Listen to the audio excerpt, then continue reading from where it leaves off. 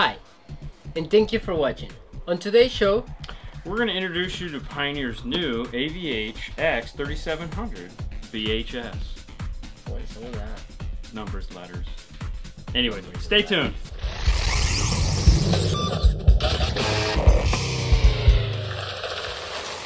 Okay, so let's open this thing up and see what she's got inside, shall we?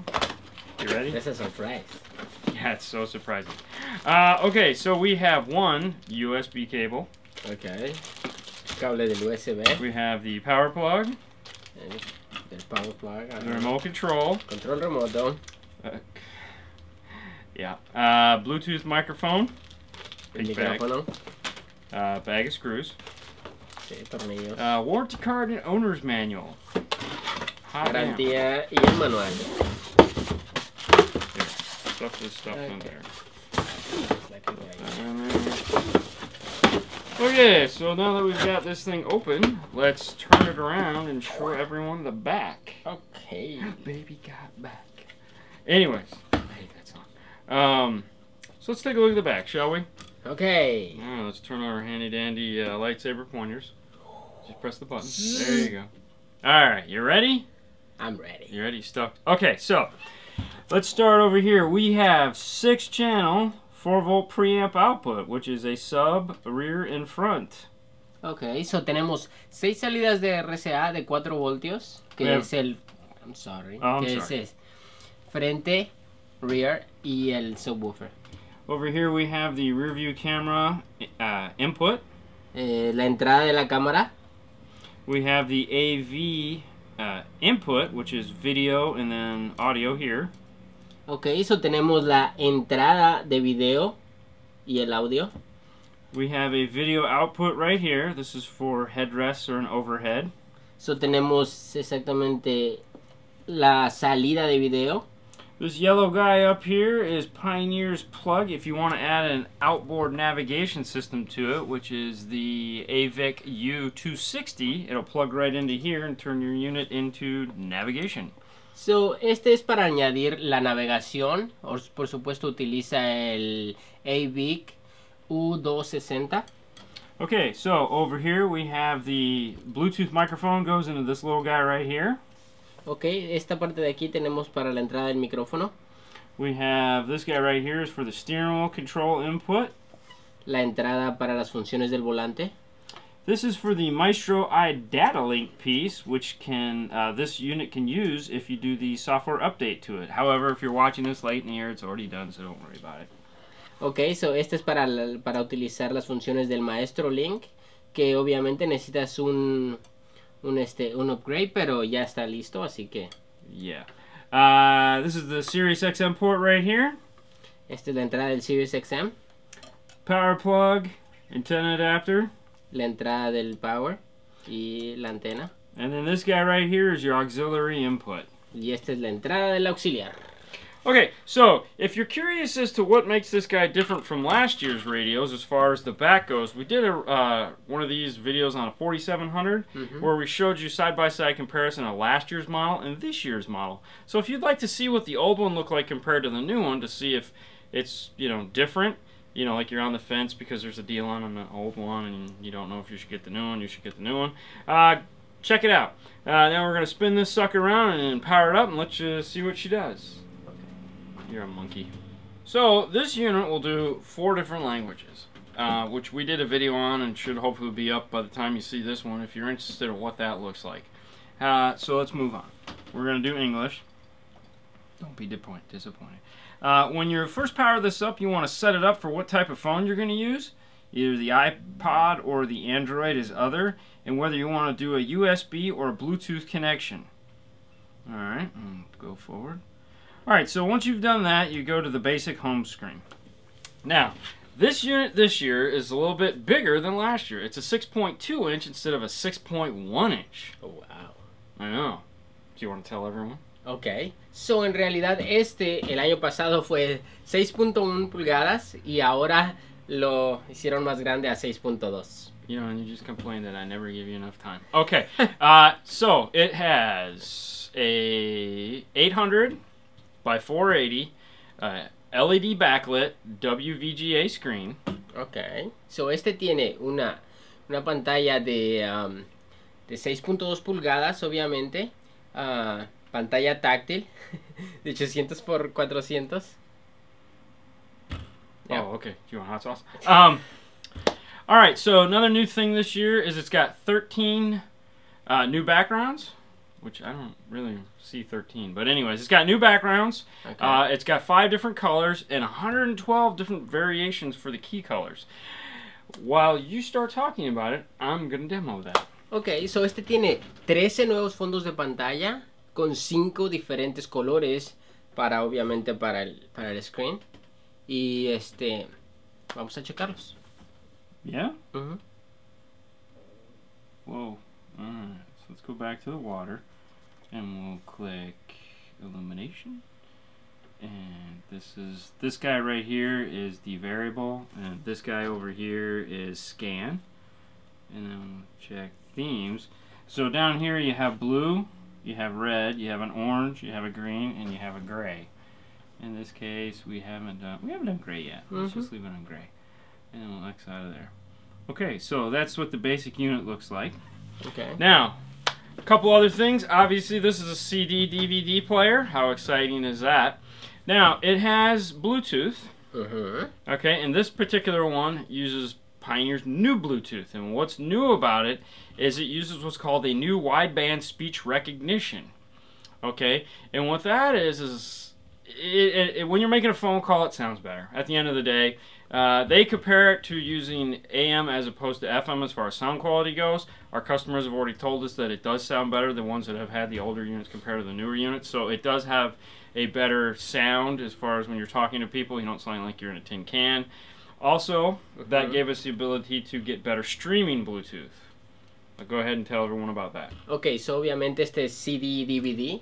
Y este año, ahora sí que Pioneer ha sacado un nuevo Bluetooth, que es una banda mucho más grande para hacer tipo de llamadas. Se escucha mucho mejor y trabaja mucho mejor en el sistema de audio inalámbrico. Mucho mad whore? What the frick are you talking about? Alright, let's go Bluetooth. Hey, look at that, it's connected. Okay, so it also, in doing that, this year Pioneer, if I hadn't mentioned it, which I don't think I had, Pioneer changed the whole operating system in this. They went to their new NEX software, which is what all the navigation systems had in 2014. Now all the radios have it, and they have all the cool features. One of them is a whole new menu for the Bluetooth. In the past, the Bluetooth was just a little tiny square over here. Now if you go to Bluetooth, it's the full screen. It allows you to search just by scrolling up and down right here. It allows you to look at your ingoing, outgoing calls, and it allows you to switch, so missed calls, received calls, outgoing calls, and then this guy right here will launch Sirius free for you, so that you can do messaging as well as ask her anything you want. Alright, go ahead. Ok, so obviamente el radio tiene la banda mucho más grande para las llamadas y te ayuda a hacer ahora sí que todo el tipo de funciones de tu teléfono.